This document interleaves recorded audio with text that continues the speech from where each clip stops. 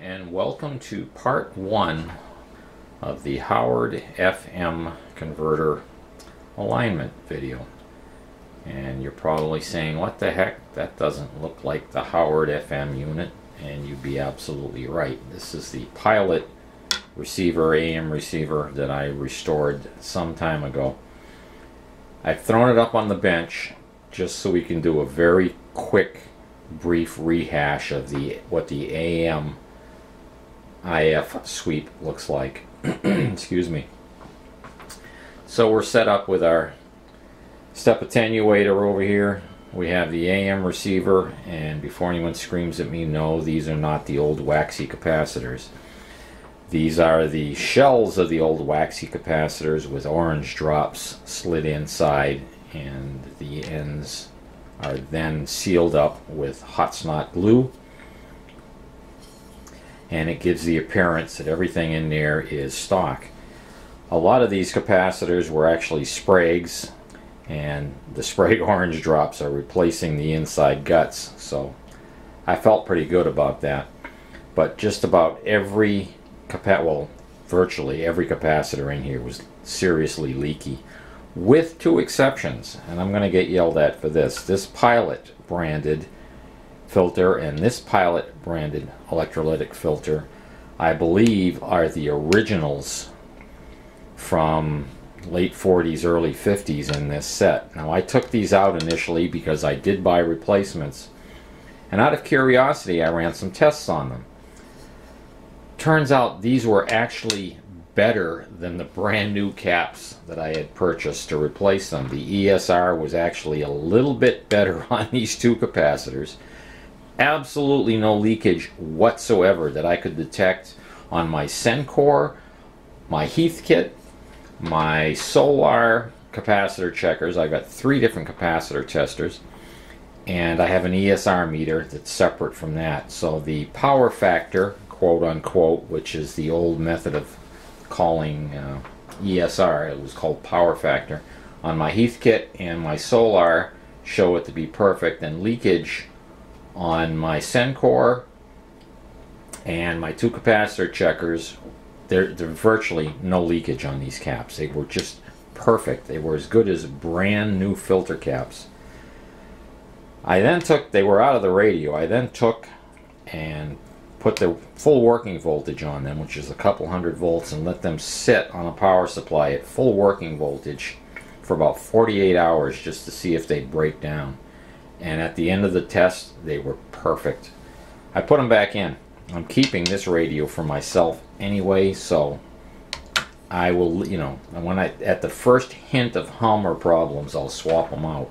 But right now I'm leaving them in because they are Pilot branded, they are the original filters, and they are perfect. Okay, enough said about that.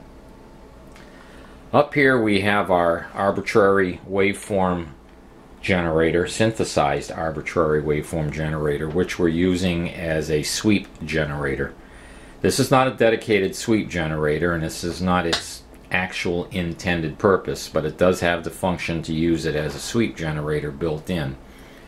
But because it's a 12-bit converter inside, you probably noticed in the last video, and even on this one, you'll see that there are individual segments on the screen here. That's because this is sweeping at 20 Hertz, 20 cycles per second, and every time it's doing that, it's synthesizing the sweep frequencies in 99 segments. So it's synthesizing a segment of the frequency, stopping, recalculating, synthesizing another piece, and it's putting them together as a string of independent dots. And that's why it looks a little bit choppy. But it does work. The reason this is on the screen, as you may notice, this is off to the side. It's not where our 455 kilohertz marker is, and this is again because of the AVC, the automatic volume control, affecting the tuning.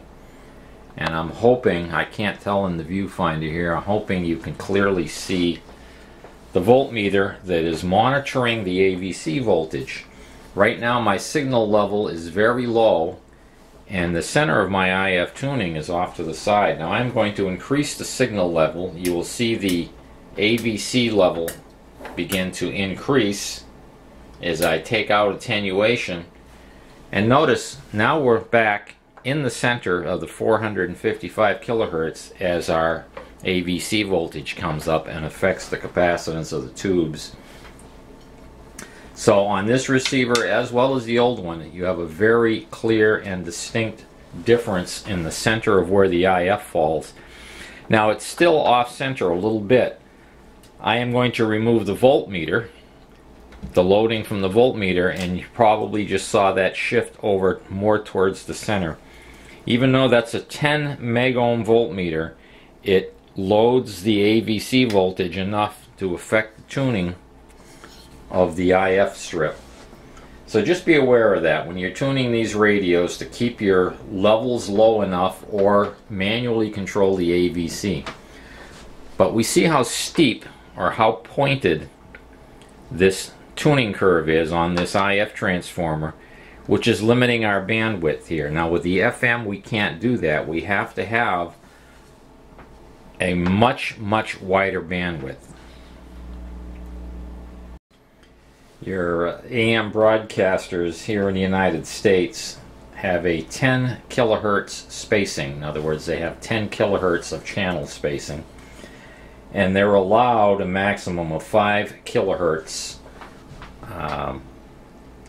audio bandwidth each side, which equals your 10 kilohertz, but in reality they usually limit it to about 4.5 kilohertz of bandwidth, just so that they're not leaking into the next channel and they don't get into trouble. FM is on a 200 kilohertz bandwidth spacing, or channel spacing, and typically they modulate at about 150 kilohertz bandwidth, so they have 75 kilohertz each side of the center frequency, and that gives them some guard band on either side to account for side bands, yada yada. We covered all of this in a previous video. I'm not going to go into a lot of detail here. If you go back through my videos, you'll find ones on AM modulation, FM modulation, and bandwidth, and so on and so forth. At any rate, AM is tuned fairly sharply because it doesn't need nearly as much bandwidth as FM does. We will be tuning for a double hump on the FM. But just so it's fresh in your mind that this is the AM peaked tuning, it can be tuned wider like I did in my last video series. But we will be shooting for something much wider for the FM version. I am going to clean all of this off the bench. We're going to be using an actual analog sweep generator, an old precision equipment Precision Apparatus Company, Precision Apparatus Company analog sweep generator, and we'll be using this one. I have 3 of them presently. We also have this version as well as this version. All 3 of these do the same job. All of them do a fairly good job of it. The trick is that these tend to be broad tuning and they drift. We get around that by having very distinct and clear marker frequencies set up. We mark the frequencies, or I mark the frequencies, using these crystals that I have custom ground for the center of the IF at 10.7, and then 75 kilohertz higher at 10.775 and 75 kilohertz lower at 10.625. The 2 signal generators that I am not using, the first ones, this is one of them and this is the other one, actually have a very convenient 4-position switch, so you can plug in all of your crystals at once and merely switch in between them. This newer version only has a single crystal socket, which means I have to swap crystals. However, it has the built-in marker adder, which is a nice feature. Not absolutely necessary. You can simply add your markers with a signal generator, and it doesn't have to be anything very fancy. It just has to be fairly well or fairly accurately tuned. Easy for me to say. By setting this at 10.7 megahertz and injecting it into the signal coming out of our sweep generators, we can add our markers to the screen and we'll know where the center of our 10.7 is. Even if this oscillator drifts a little bit, we just retune to put the marker in the center of the sweep, and we know that's our 10.7 megahertz IF center frequency.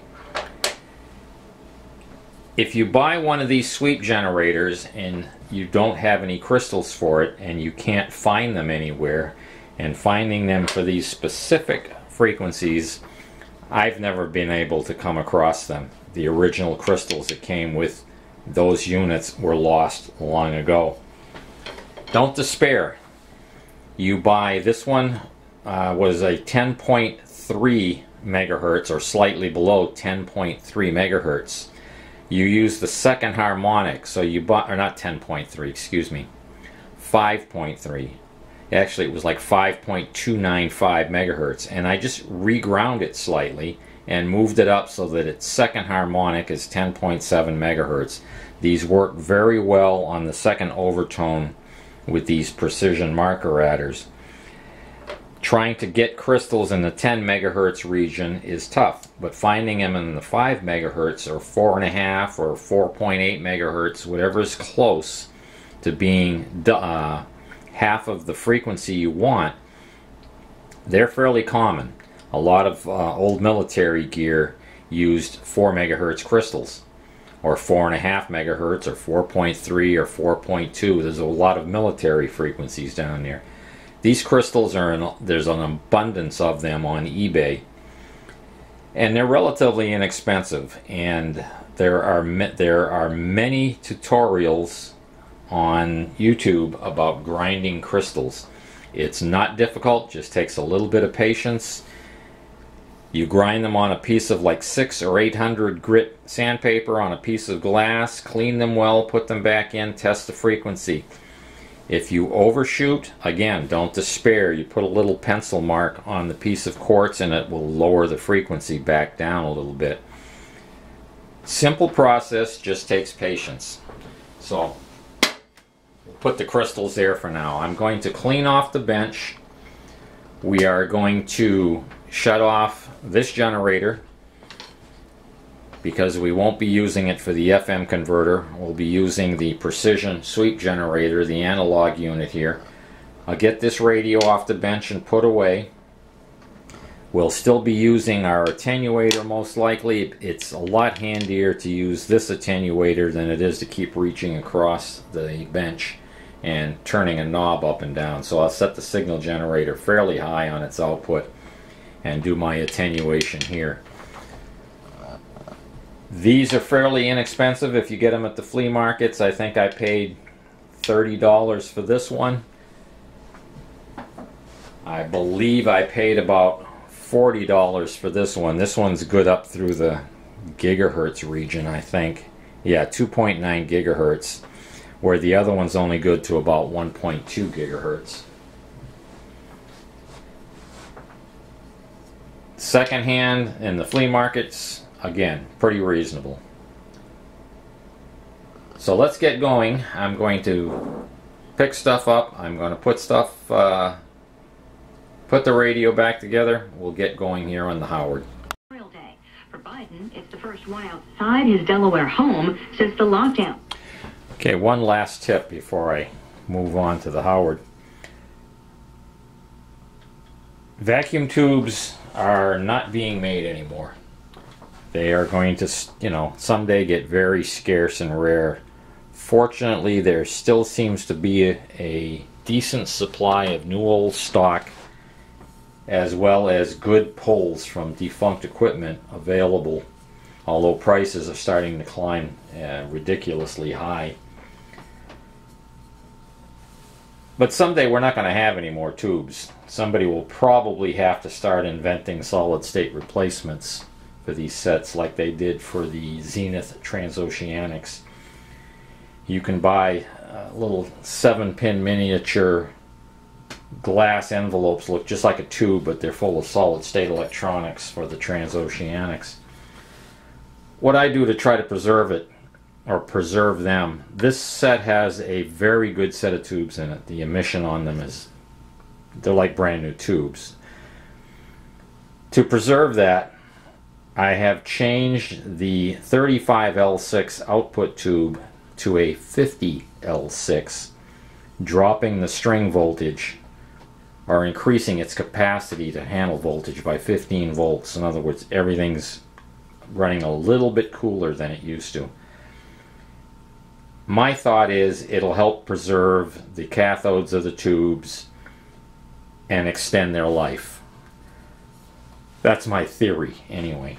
And should the tubes ever get a little bit soft, you could always drop a 35L6 back in there and boost the filament string a little bit and recover some of that lost emission.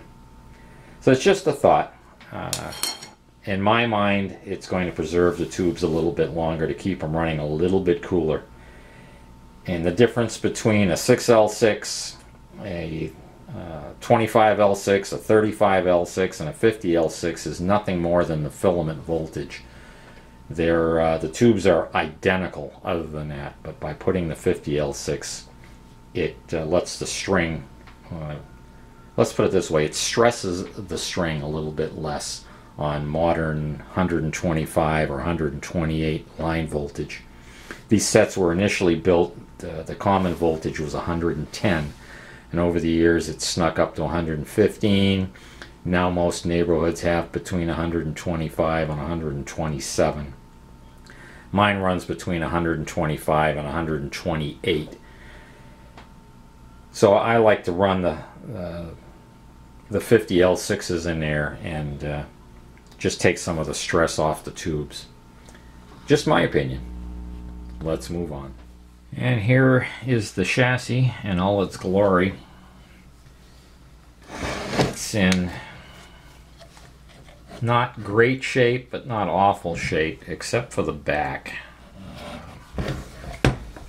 This unit had to have been fairly expensive. It uses piston trimmers. It's using top shelf components just about everywhere. It's really nicely built. It's got a compartment between the power supply audio amp and the RF section. The main issue with this unit is the back, which is very rusty, and I've been agonizing over this. I have wanted to sand this down, mask everything off, and paint it. But I've been agonizing over the fact that there's so much silk screening on the back that's going to disappear. And it says, see instruction card on bottom. This says record changer pickup, and it points to this grounding screw G2. This input terminal P for phonograph. There's another arrow here. This says built in, an A for antenna, and that's what this white wire is. 115 volts, 60 cycles AC, G1, so ground 1, ground 2. Over here it says 2 radio phono terminals.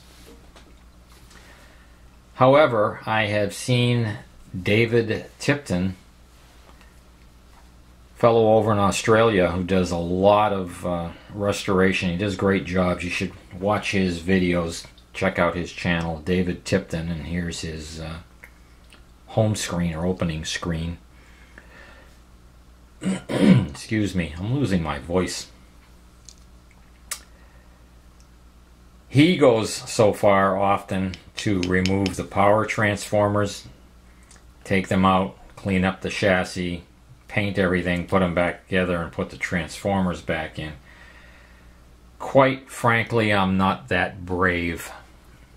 The potential for disaster having these 50, 60, 70-year-old wires, which get very brittle with time, break, all the insulation to fall off, and have to dig inside the transformer and rewire new, put new wiring in it. It's just so risky. I just wish I had his nerve. What I'm going to do is I'll probably take the hardware out and either clean it up and paint it, or just outright replace it. Sand up what I can, mask everything off, paint it, and I'm going to try what I saw him do, is make some decals on a laser printer. You soak them in water just like you had when you were building models as a kid, and slide the decals into place.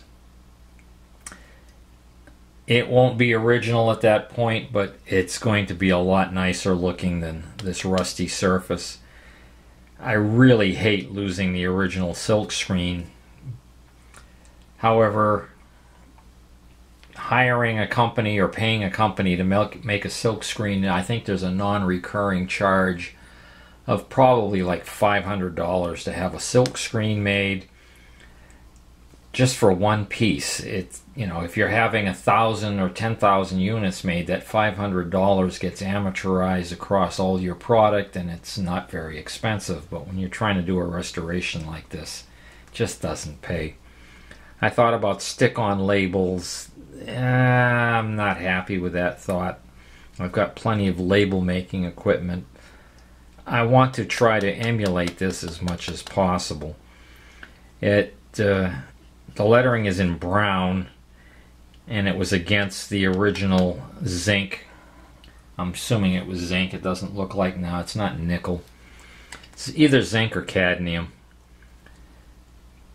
And I'll just spray paint it silver. I'll sand everything down, spray paint it silver, and put the clear decals with brown letters back on. It's going to look similar to original. At any rate, we'll move on. We'll hook up the test equipment and start doing the IF alignment on this receiver.